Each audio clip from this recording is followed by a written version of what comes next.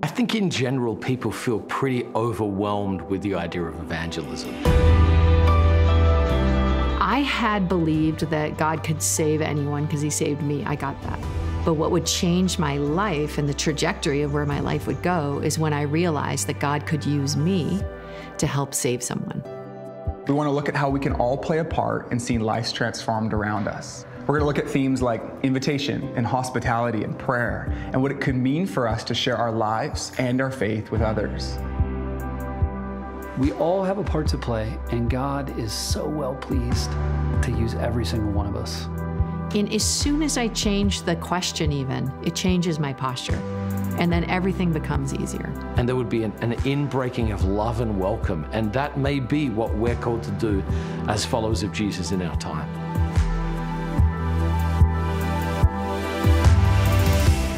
I was just being like faithful. It's like God's call, and that looked like inviting you, and then he like did the rest, and he like obviously like does so much for your life.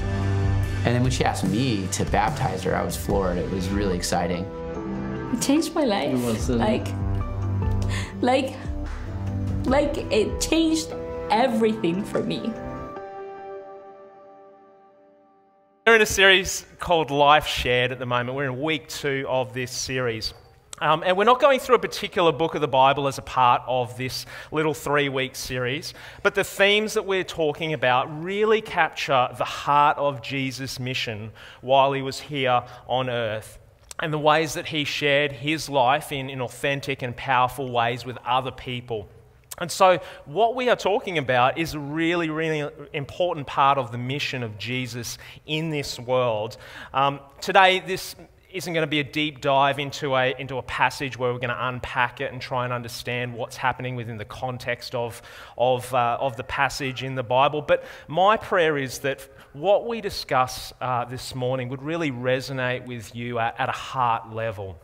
I need my faith stirred regularly. We've spoken about, sung about witnessing the faithfulness of God. And so it's really a prayer that, our faith would be stirred. Because this series is designed to help you, to encourage you and equip you to share your faith. Now, when I say those 3 words, share your faith, I know immediately for some of us there will be a degree of discomfort. It might just be minor. For others, there will be a lot of discomfort just in hearing those words, share your faith. And last week we looked at the reality that God's already at work all around us, that he is transforming lives, and as followers of Jesus, that we are all called to join his heart, to join with the heart of Christ and to be his representatives. And the question that we were left with asked, are we open, you and I, open to sharing our lives with the people that we come into contact with in our everyday lives? And when it comes to sharing our lives with other people, Jesus specifically, he calls us to share the gospel. As a child, I grew up hearing this term, preach the gospel. Many of you would have heard that as well. For me, as a kid, I'd have to say that I mostly had negative associations with those 3 words, preach the gospel. For starters, to preach, is to broadcast a message out loud in front of a group of people. So that word, as a child, was very daunting for me to even think of. And then there's the gospel, or euangelion, as we looked at last week, which simply means good news. And in Matthew 28, in the Great Commission, we see Jesus says to his people, he says, go and make disciples of all nations, teaching them to obey everything that I have commanded you. And then a few chapters earlier, Jesus says, this gospel of the kingdom will be preached in the whole world as a testimony to all nations. So I think it's pretty clear from Jesus' mission and ministry on earth that he calls us to tell others about the good news of who he is. And as a young boy, I knew that this was our mission. I grew up going to church and hearing about this and knowing this is something that we are called to do. And that there's something really powerful about the simplicity of the message of telling someone else about who Jesus is.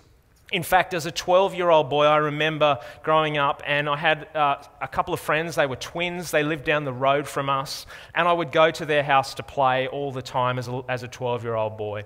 And on this one particular day, I remember And we were playing, and there was one extra boy there, one of their friends, and his name was Chris. And I can't remember exactly how it happened, but somehow the twins ended up upstairs away from us, and we were just downstairs playing in their garage together.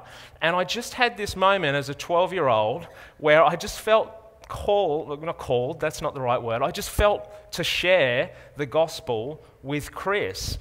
And so in this moment, I didn't overthink it. I just told him about who Jesus was. I said he's the Son of God, and he came to earth, and he lived and he died, and he rose again, and we can have forgiveness of our sins and be with him for eternity. Simple as that, more or less. And then I asked Chris that phrase that often would get used, would you like to invite Jesus into your heart? And to my surprise, he actually said yes. And so in that little moment, in my friend's garage downstairs, while they were away, I just led Chris in this simple prayer and shared the gospel with him. And that was that. And then we went back to playing whatever it was that we were doing. It was probably something to do with slingshots or something like that. But as a 12-year-old boy, I just remember the way that I shared the gospel with Chris was really confident. You know, I was quite clear in my explanation. It was simple in many ways. I didn't hesitate. I didn't pause. I didn't question what I was saying or what I was doing. And for me, as I look back on that, there's actually something really beautiful and inspiring about that. But as an adult, I can say things are very different for me. I can say that I'm sorry to say that there's times that I just haven't had confidence. There are times that I haven't been clear, that I haven't kept the message of who Jesus is simple. I've overcomplicated it. And there's absolutely times where I've hesitated or kind of shied away from sharing the good news of who Jesus is. And I can think of many reasons why this is the case. The reality is that we doubt our ability to share the gospel with other people. And I think it's really helpful just for us to take some time right here just to unpack this and name some of the challenges that you and I face when it comes to telling others about Jesus, or even just speaking about our own beliefs with other people. And number one is that we all have doubts. When it comes to our ability to talk to others and share Jesus, we have doubts that come through our mind. Things like, I don't know enough about God. I haven't been to Bible college or completed, theological training, so I'm just not equipped with, I haven't done a diploma in a Christian field, so I can't have these complex, deep discussions with others about my faith and, answer all these questions. Another doubt is, I'm not skilled enough. I haven't had any formal training in apologetics or presenting a reason or knowing how to kind of argue in a good way, so I'm not skilled enough to share. Another one is, I'm just not ready yet. The timing's not right, God. I've got a lot of other ministries that I'm involved in. I'm happy serving there, but I just can't kind of devote time to this right now. The timing is not right. Another thing is that you and I can get intimidated by the idea of sharing our faith with others. And this is a range of external and internal reasons. I think one of the big factors for how society views Christians, when you mention the word Christian, in a negative light.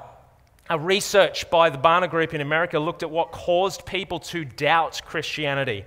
And it says here, I've highlighted the one that I'm zooming in on. There's lots of information on the screen. But they found that 42% of people with no faith doubted Christianity because of the hypocrisy of religious people. So that's almost 1 in every 2 people who say there is some sort of disconnect with Christians, people who say they're Christians, and how they live or how they act out their lives. But we're also intimidated for other reasons. The idea of sharing something so personal, so intimate with someone else can almost seem too intense for us at times. In fact, 47% of millennials, that is the generation after Gen X and the generation before Gen Z, 47%, so almost half of them, believe it is wrong to share one's personal beliefs with someone of a different faith in the hope that they will one day share the same faith. They think that's wrong to do that. Another reason that we get intimidated is we say, I just don't know where to start. where do I start with sharing my faith with someone else? What do I say to start the conversation? What do I do then if they ask me a question that I don't know how to answer? I just don't know. And another thing that causes doubts when it comes to sharing our faith is that we can have this inner dialogue of fear. 44% of Christians say that they would avoid discussions about my faith if my non-Christian friend would reject me. So that's almost half of people saying, if there's any sign of rejection, I'm just going to avoid making any sort of conversation about Jesus.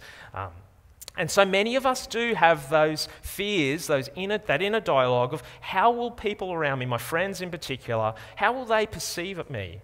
Will they think I'm judging them when I share my faith? Or will they think I'm a hypocrite? Or will they be surprised, maybe? Will they even think that I'm crazy? These are the kinds of thoughts that might go through our minds. I don't want to plant these thoughts in our minds, but I just want to address and name some of the challenges that happen for us. And I think it's worth acknowledging these are very real thoughts that cross our minds. These are very real feelings that you and I can have when it comes to sharing our faith. It's important, I think, at this point just to say we shouldn't allow those feelings or those thoughts, or if any of these things that we've spoken about that has resonated with you, we shouldn't allow that to make us feel guilty or feel like, we've blown our chance to share Jesus. Do not let it do that. Now, I know we've looked at some of the negative things. I promise you the message only gets positive from here on out, but I think it's worth addressing some of those challenges that we face. And here's the first positive sign, because when it comes to sharing the gospel with other people, it's actually more about God than it is about us. You see, we flip the narrative around when it comes to this. Because it is something so personal, because we are the ones who have to think about delivering that news, because we're the ones who have friendships with other people in our lives, we can tend to put the pressure and the focus on ourselves and make the sharing the good news of Jesus more about what we personally do than what God does and what God says. But really, it's more about God than it is about us. Let's have a look what it says in the book of Acts in chapter 1. If you have your Bible, you can grab that out. It will be on the screen. Acts chapter 1, verses 1 to 8 this morning is our reading. And this is Luke, who's writing to a person named Theophilus, but his message here his audience here is much wider than just Theophilus himself. Luke's writing to the church at large. He is speaking particularly to believers, and this is what he has to say, Acts chapter 1, verses 1 through to 8. In my former book, Theophilus, I wrote about all that Jesus began to do and teach until the day he was taken up to heaven, after giving instructions through the Holy Spirit to the apostles he had chosen. After his suffering, he presented himself to them and gave many convincing proofs that he was alive. He appeared to them over a period of 40 days and spoke about the kingdom of God. On one occasion, while he was eating with them, he gave them this command: "Do not leave Jerusalem, but wait for the gift my Father promised, which you have heard me speak about. For John baptized with water, but in a few days you will be baptized with the Holy Spirit." Then they gathered around him and asked him, "Lord, are you at this time going to restore the kingdom to Israel?" And he said to them, "It is not for you to know the times or the dates the Father has set by his own authority.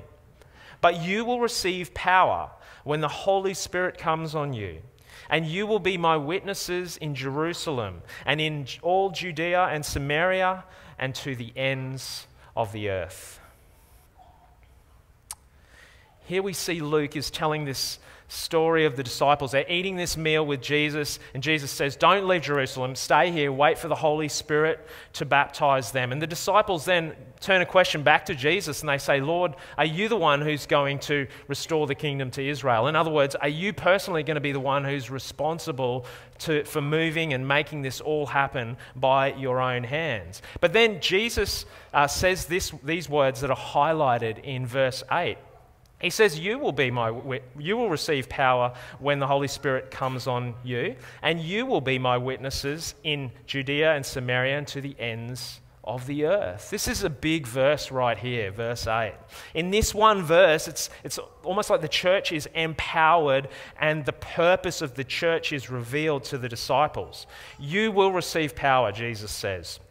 That's the power that God freely gives to those who believe in him. When the Holy Spirit comes on you, the Holy Spirit is the one, Jesus is saying, that he alone is the one who gives this power to believers. He is alive, living, indwelling within us, giving the power to us.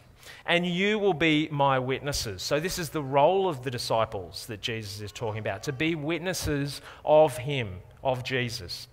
And finally, the task of the disciples is to witness to the very ends of the earth, to take the message to the very corners of the globe. See, it's more about God than it is about us. It's not about what we can say or do on our own, or how intellectual we appear to be, or how attractive we try to make the message of Jesus out to be to other people. When it comes to sharing the gospel, it's God's power through his Holy Spirit that is at work in us. So, church, I think we need to change the dialogue in our minds when it comes to sharing the gospel. Take the focus off ourselves and remove the spotlight from us. Give away our ideas and our preconceptions about how God might work in a particular situation. Surrender our thoughts and our conversations and give up our agenda and recognize that it's him who's working. That doesn't mean we're not responsible for thinking through things. That doesn't mean we just throw caution to the wind and just go full guns blazing. No, but we need to realize that the dialogue in our minds has or can be easily flipped. And it also doesn't mean that we disappear off into the background, because this is the amazing part for you and I, is that Jesus says, you will be my witnesses. The God of the universe invites you and I to join him in his transforming work. Now, if we actually just stop and consider this just for a moment, I think it's pretty amazing, because essentially what God's saying here is, I'm peeling back the curtain on what I am doing, and I'm inviting you to have a front row seat into what's going on here. God is willing to include you and I in his transforming work, and he's willing to use you as you are, where you are right now. He's inviting you to come and be a part of that work. And I know we've heard this message many, many times, but I do believe we can't hear it enough. We need to hear it regularly, because I think this is one invitation that we cannot afford to let pass by as the church. This is the very heart of Jesus, that everyone who calls on his name would be saved, that everyone who calls on him would go from death to life, would go from bondage to freedom, would go from hopelessness to a life that is filled with great, meaningful hope. And that's through surrendering and coming to Jesus. This is his heart. And it's because God is the one who gives us what we need, and God does the rest. You see, when we focus on what Jesus says about this, when we rely on his power and his authority and not on our own, things look so different. What does God give us? Well, here's just 5 things that he gives us. Love. He gives us love. Romans 5:5.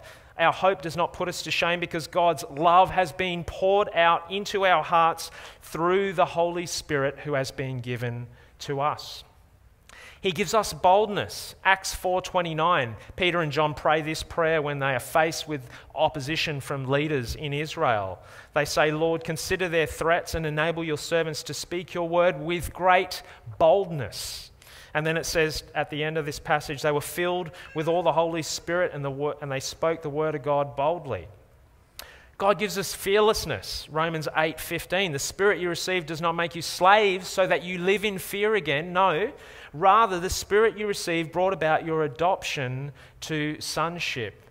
And we are children, or we are co-heirs with Christ himself. And that means we don't live in fear. We live in the power and the truth of him.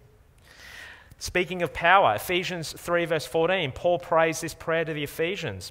For this reason I kneel before the Father, from whom every family in heaven and on earth derives its name. I pray that out of his glorious riches he may strengthen you with power through his Spirit in your inner being, so that Christ may dwell in your hearts through faith. And I pray that you may have power together with all the Lord's people to grasp how wide and long and high and deep the love of Christ is, and to be filled to the measure of all the fullness of God. And one final thing to say here is God gives you and I wisdom, and he gives us opportunity. Colossians 4, verses 2 to 6. And pray for us too, this is Paul saying this, pray for us that we may proclaim the mystery of Christ, for which I am in chains. Pray that I may proclaim it clearly as I should. Be wise in the way you act towards others or outsiders, and make the most of every opportunity. God gives us wisdom. He gives us discernment in those opportunities that we have. And he gives us those opportunities, or those opportunities come along our way as we live our lives. So what were the results for the church in Acts who received the Holy Spirit here? Well, they received boldness. Peter, who'd previously been fearful, he'd been denying Jesus, he'd been hiding, running away from anything to do with Jesus. He gets emboldened by the Holy Spirit in Acts, we see. He preaches the gospel, and 3,000 people come to believe in Jesus because of his message.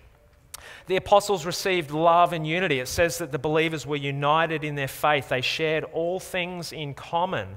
So they had this love that basically looked after the concerns of others, or put the concerns of others before themselves. And that was a great light, or a great example of what Christ's love looked like as far as the church was concerned. They also received power from the Holy Spirit. And that allowed them to perform miracles and signs and wonders. And this included healings. We see that Peter and John, they heal a lame beggar at the beautiful gate. He also heals a paralyzed man. He raises a woman named Tabitha from the dead. And many people in Jerusalem are healed from sickness, and unclean spirits get cast out. Now, all this stuff that's happening at the time would have been absolutely amazing, phenomenal to see. As a first century Christian, this was amazing. The Holy Spirit was moving in really powerful and visible ways. For us in 2024 in the West, it can be harder for us to visibly see these signs and wonders like the early church saw. I mean, the fact is, in Australia, we just don't see these kinds of things happening regularly all of the time. It does happen, but we don't see, big miracles happening regularly, thousands of people coming to know Jesus all of the time. But the reality is, God is the one who is at work. It is his power, it's his promise, it's his presence, it's his goodness in our lives that is working in different ways at different times throughout the many different seasons of our lives that you and I will go through. He's the one at work. My question for you today is, do you believe that? Do you truly believe that God is at work and that he can do what we see as impossible? Do you truly believe that God is all-powerful, that he is able to heal? Do you truly believe that God is inviting you to join him in what he is doing? For myself, I was recently reminded sometimes I can just get too comfortable with the way things are when it comes to my belief in the supernatural and the way that God works and the way that God moves. And I'm always inspired when I hear stories about how God has powerfully moved, whether it is healing people from illness or drawing people to himself, whether overseas or here in Brisbane. And I need that reminder that the same God who powerfully poured out his presence by his Holy Spirit in that upper room filled with the disciples, he's the same God who pours out his presence and his Spirit on me. And he calls me to be one who is open to him moving in power and using me in ways that I don't even expect. God gives us what we need. God does the rest. And God invites you and I to join him in his transforming work. When it comes to the gospel today, there is a really positive trend that we need to consider here. Data from the Barna Group, as of December last year, so that's only 4 and a bit months ago, say this, that 77% of US adults believe in God or a higher power. 74% of them would, or 74% of people would like to grow spiritually. And 44% of people are more open to God today than they were before the pandemic. 44% of people. These are really encouraging statistics for us to consider. Almost half the population is more open to God today than they were in 2020. Now that's amazing. That's a great statistic. If we boil these stats down, I think we could see that every second person that you know, that means every second person you know is open to exploring God and faith. Just think about that for just a moment. It means that every 3 in 4 people that you know believes that we are more than just our minds and our physical bodies. They believe in spirituality and they actually want to do something about their own spirituality to grow. And it means that 3 in 4 people that you know actually have a belief in God or in a higher power, some sort of supreme being. So I want to offer us this thought. The people that you know are more open to meaningful discussions about God and faith than you realize. Now, I know straight away the types of thoughts we can have here. You know, we think about our co-workers, for example. We think about the people that we're involved within our day-to-day lives and our hobby groups. We think about friends or family that we've known for either all our lives or for a really long time, and we can think, oh, there's just no way that they are open to exploring God or faith. There's just no way. One thing that I've been really convicted of in my own life and that I've been learning myself is just to be aware of coming to conclusions about people. And particular when we discuss things like faith and life, I've really sensed over time, recently even the Holy Spirit just saying to me, you know, don't write that person off, Dave. Don't come to some sort of conclusion about where they are at. Do not do that. That's not for you to do. And it's been a really powerful reminder for me about God's great love, because I think about Jesus, think about when he came to earth. He didn't write anyone off, did he? In fact, he spent time with the people in society who were written off. He didn't write anyone off. And so the people that you know are more open to meaningful discussions about God and faith than you realize. I want to invite the worship team to come back now. We have a really great opportunity here coming up in a few weeks' time at Alpha. In a few weeks' time with Alpha at our church. Alpha is all about sparking conversations that explore life, that explore faith, meaning, purpose. And it's been an extremely helpful tool for the church in helping people to discover and to develop a relationship with Jesus. And what I really love about Alpha is that this gets done in a really practical, non-threatening, easygoing, relaxed way. You come together, you share in a meal, get to watch a short video, and then there's a time of discussion where everyone gets to share their own thoughts. Last year, more than 93,000 Australians explored faith through Alpha, and that is almost double the amount as of 5 years ago. So that's a great, encouraging sign for you and I. Alpha clearly has had a significant impact across our country. And so as a church, we really see value in using Alpha as a tool to help to equip others to explore life, faith, and meaning. And that's why we are running Alpha across our church this term, and it starts on the 5th of May, just a couple of weeks' time. And we are encouraging everyone who calls our church home to do Alpha in one of 2 ways. You can do Alpha in your life group. If you aren't a part of a life group right now, we'd love to encourage you to join one, even whether it's just for a short season to do Alpha, or if you've been thinking about getting connected into a smaller community, life groups are a great and important way to be able to make that happen. So that is one way. The other way is here on Sunday nights. as a part of our service at the new time of 5 p.m., 1700 hours, for those of you on military time, 5 p.m., we are doing Alpha here at church, and there's going to be meals and there's going to be tables set up, and just a great time just to be able to explore and share and discuss all things to do with life and faith and meaning.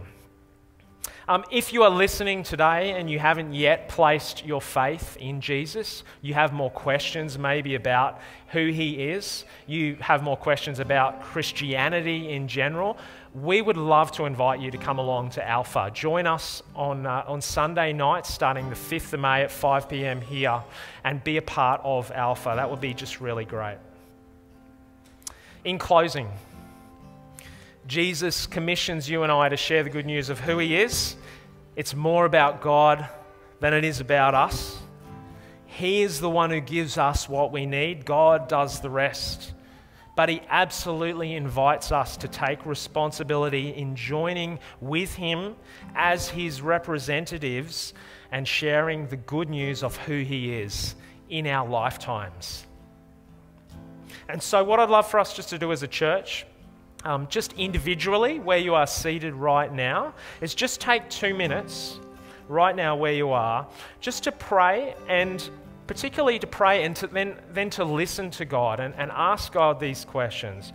Where in my life, God, are you inviting me to join in your work? So where are you inviting me to join in your work? And who might I invite along to Alpha? Who might I extend that invitation to? Just spend 2 minutes praying by yourself. Just really just encourage you, ask those questions and then just listen to God. Allow his Holy Spirit to speak. Where in my life, God, are you inviting me to join in your work? Who might I invite to Alpha? And then I'll close to pray. Let's spend some time now.